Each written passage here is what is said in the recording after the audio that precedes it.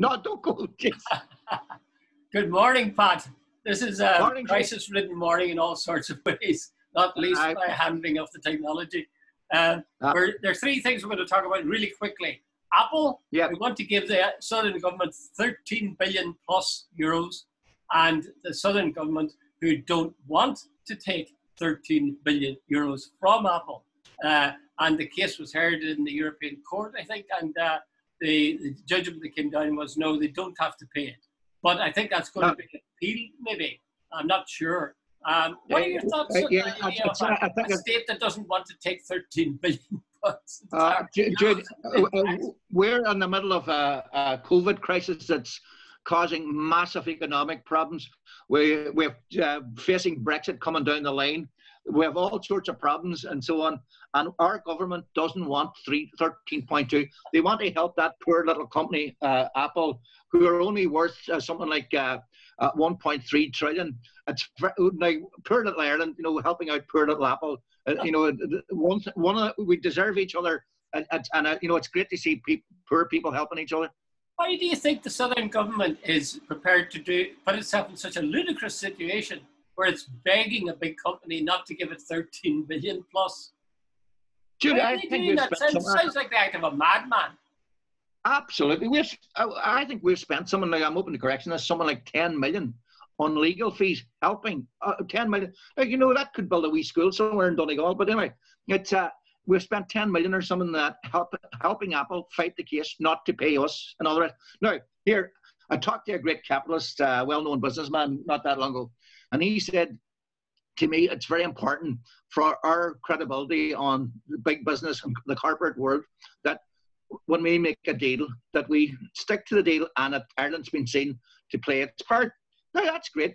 But my argument is this, quite literally from where I'm sitting now, there's a little corner shop, general store, and that they pay everything that they can, they're paying their 12.5%, they're paying whatever other taxes do. Their employees are on 25% PAYE. They're also getting hit with the universal social charge and all the rest. There was a Dutch MEP on, I think on Wednesday following the ruling, and he said, I pay more tax as an individual and Apple pay as a corporation. Now, when you're in a city, by the way, Jude, let's get this on the record here.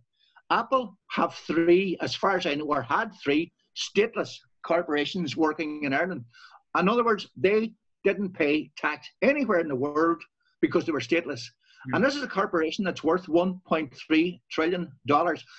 They make up, I think, near enough 2% of the world's corporate wealth. One company.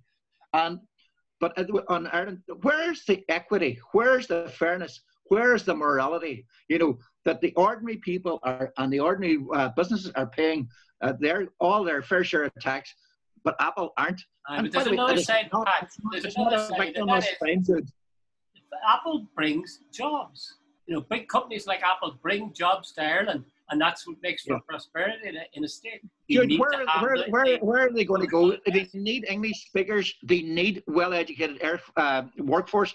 Ireland has one of the youngest populations in Europe. It's English speaking. The Americans and particularly the Apples and the Microsofts, they need entry into Europe. Britain's no longer in Europe. They need Ireland. If they go to Spain or Italy, they're into all the language problems. They're into a different. Plus, the fact, even a stupid thing, the climate in Ireland is actually very conducive for big computer companies. I think that point all right, but Pat, a lot of people on the continent, I'm very struck by how good their English is. Imagine Jude, Jude, but that's okay, Jude, but that's 5%. You go to a cafe and the waiters can speak English, brilliant. But if you go down the street, how many Pedros or how many what's a stereotypical German name here, whatever, can speak English? Now, okay, there's certain point, but everybody in Ireland can speak English. Good point. I suppose it's this question of big international, multi-billion dollar companies really calling the shots throughout the world, actually, not just Ireland. In other words, they're more powerful than the states in which they base themselves. And that's a scary thing. That's not democracy, really, is it? Yeah, well, Rupert Murdoch and people got to prove that. Murdoch has zero loyalty to Australia or Britain or America. He's changed his address and his status two or three times wherever the money is. And there's, a lot of these executives, they go into a country and love for several years. They have no loyalty towards it. They're globalists in the sense that they don't care where they live, as long as they probably have a couple of security guards on their gates. Jude, this is not a victimless crime. Or a victimless. These guys, like the CEOs of Apple and Microsoft, are billionaires. Their chief executives are paid literally millions per year, and all the rest of it. And you go down the street, and there's people here now struggling because of COVID and all the rest. There has to be something, morality and fairness and equity for any society. What's happening, we had the old feudal society and we used to have revolution. Yeah. You can nearly they're going to get the scythes down from the pikes down from the thatch very shortly, the way things are going. I think that idea of controlling them, though, will only work if all countries sort of buy into it. In other words, all countries commit themselves to making sure and say, we will not allow Apple or whoever it may be to be in our country if they don't pay the reasonable charge and taxes that we levy. Only if it's everywhere, because if it's just Ireland, they'll find a way. They go somewhere else, and they'll find a way. If it's Australia or that's actually a very good point you make, Jude, because they are global companies, but they're not global laws to cover them. They really are more powerful than the people. Nation states, definitely. Yeah. By the way, I just thought about this since you mentioned Murdoch. See all these Irish Daily Star, Irish Daily Mirror, Irish Sunday Times. That seems to be an example of the same kind of thing, actually colonialism in the media. And meanwhile, small local-based newspapers are going to the wall. Would you feel indignant? I feel indignant about that. I really do think that the government should do something about that and not allow these companies to just come in and suck up readers, Absolutely. Well, Jude, they've got a sort of a main frame, and then they have wee spurs off it, or a main line. And so in other words, they can cut the costs. If I tried to set up a printing press, employ journalists, advertising staff, get an office here, it simply wouldn't be feasible. But they've got a main frame, and they can have a wee spur. I can send down a line, and I can get everything printed, and I can have an office sending out advertising accounts and all the rest of it. It's easy for them. So they're like a sort of a magnet. They're just taking in everything that's out there, and the wee local companies are falling apart. Well, you see, again, I would compare that to Apple in a sense, because it's the same thing. They're supplying jobs. But they are a company that's, big and powerful, and they're damaging the local product. Like your little businessman at the corner has to pay his taxes, and Apple gets away scot-free. Likewise, there are small newspapers, provincial newspapers, going to the wall, and newspapers owned by Murdoch or other moguls. They're just taking up the Irish. Absolutely. But we don't have a media policy, so go ahead, Jude. Yeah. Well, it's at fault in two things. I think on the one hand, these big foreign direct investment, and secondly, in terms of the media, which is terribly important. I think I don't think they do appreciate the importance it has, but they shouldn't let them off. Okay. Second point, second area, Micheal Martin's visits to the north and Micheal Martin's woes in the south. His woes come directly from Barry Cowan, who, as you know, was up he was caught over the limit 4 years ago. He said he was barely over the limit, and he fessed up, and he said he was terribly sorry and so on. And then the Garda report emerged, and apparently it says that he did a U-turn and tried to escape. And Cowan denies this, but he has lost his job. Should he have lost his job? Jude, right. Put it in context, right? See, when it started off originally, I thought, wait a minute, this is not a hanging offence. He apparently on the day of the All-Ireland, he had 2 pints. He went to the All-Ireland final, had something to eat, met a few friends, drove home. On the way home, he was stopped by a Garda checkpoint. Apparently, he was not on that. He was slightly over the limit, and they have some discretion, and he would not have been disqualified for that. But what happened was that they discovered he was driving on a provisional license. So they charged him with that, and he was disqualified on the basis that he shouldn't have been driving. And the two things combined, Jude, what the legality of it, I'm not 100% certain. Had that ended there, it would have been sort of fair enough. But then suddenly discovered, wait a minute, here's a guy 53 years of age, a government minister who's been driving for 20 years on a provisional license. Why didn't he regularise and become a full license?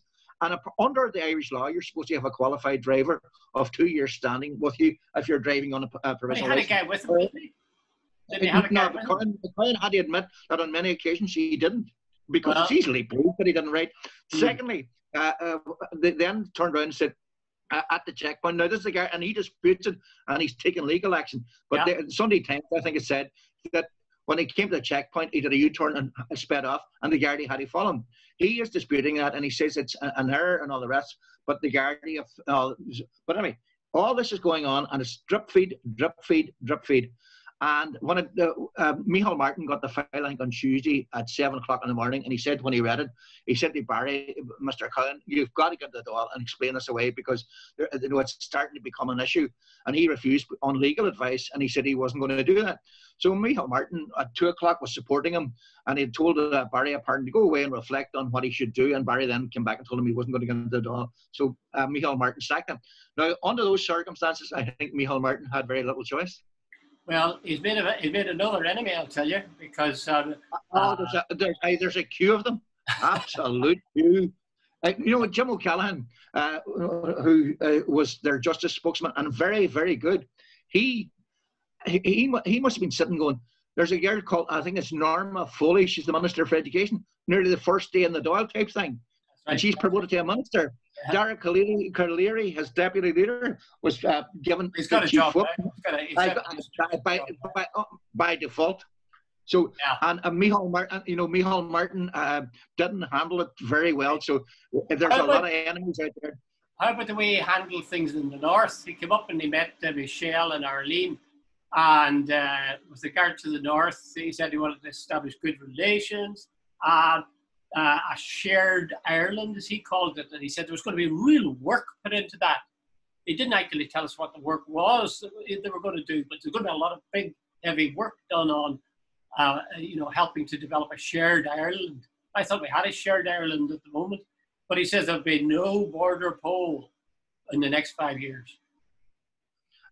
Jude, I'm not a big, Republican, but when I listen to Micheál Martin calling himself the leader of Fianna Fáil, the Republican Party, I'm sort of falling off my chair laughing. The Republican Party. Micheál Martin has run away from the whole concept of unity, of discussing United Ireland, like you wouldn't believe. He's faster than Usain Bolt when it comes to making discussions on this. Right, first things first. He says there's going to be no border poll. Right, COVID has changed. It proved we need one Ireland. We need one Ireland strategy. Brexit proved the attitude of the DUP during the Brexit negotiations.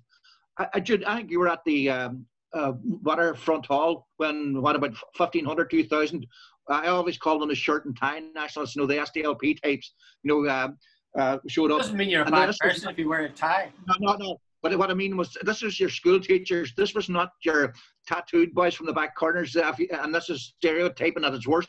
But this was your middle class, nice Catholics and nationalists showing up saying, we have had enough of this. So, and the demographics, near enough now, 50% of the population in the north, all that is changing. And Micheál Martin, rather than wanting to discuss all that, wants to run away from. Yesterday, Steve Aiken, I was watching the BBC News last night, the leader of the Unionist Party. I heard him swooning over Micheál Martin, saying, this is a guy we can do business with, and I want a reset of the relationship we had with the last Taoiseach, not Leo Varadkar, the man who spends all his life attacking Sinn Féin, was too green for the Ulster Unionists, but Micheál Martin isn't.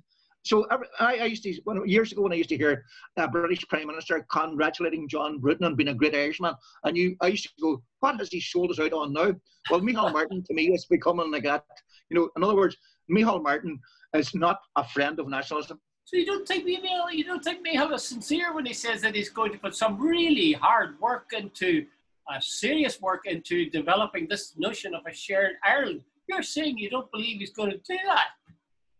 Please take us in the spirit in which it's intended. Absolute bollocks. He has no intention whatsoever. It's you know what? It's kicking a can down the road. You know, we'll have a talking shop. We'll produce a report. We'll put it up on the shelf. It'll gather dust, and nothing will happen. You know, he seems to forget that, Jude, that the demographics are actually changing. You know, let me repeat for the 15th, 20th time. 4 out of the 6 counties are now nationalists. Belfast has changed. What is the guy? It's by the next year, by 2021, the unionists will be a minority in demographic terms. You know, somebody should start addressing those issues. But Michal Martin, there'll be no border poll or no real about this in my lifetime. He hasn't the right to call it. It's not his call, is it? It's the call of the British Secretary of State. Michal Martin surely doesn't have the right to say yes or no. No, but come on, Jude, if the Irish government is whispering in the ear of the don't call this, no Secretary of State in his right or her right mind is going to go against the Irish government on the thing about Irish unity. Now, Dominic Cummings said, apparently, he said, I don't give a whatever if Northern Ireland falls into the sea. You know, so I think the unionists should seriously have a look at what's actually going on around them at the minute, but that's a matter for them. I'm not their advisor or whatever. We'll leave it at that. There's just one last thing that I don't know if you saw that little video of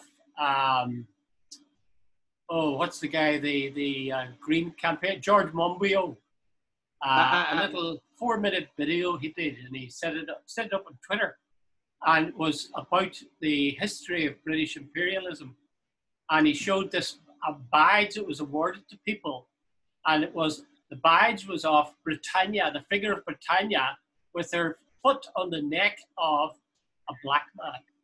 Yeah. And he said that essentially, you know, that's the British Empire. He said all the things that we were taught about British imperialism over the centuries was a lie. That's an Englishman. And he then told in that 4-minute clips, he had little clips within his clip of the Kenyans being rounded up, concentration camps for these people, talking about how they were castrated, how they were shot, how it really was a horror show. And all I can say is I salute George Monbiot, where you have an Englishman who's prepared to face the truths about the British Empire and say they screwed everybody they possibly could. They didn't care what they did, and people had to take it or leave it. And yet we were presented with that as a civilizing influence throughout the world. The white man's burden. Churchill was named Britain of the century. This is the man directly responsible for 4 million, starving 4 million Indians to death. And looking at the famine here, the laissez-faire attitude of the British government. Hey, imperialism was not a force for good. Right. Okay, we'll leave it there. Okay, Pat. We on the other hand are. Absolutely.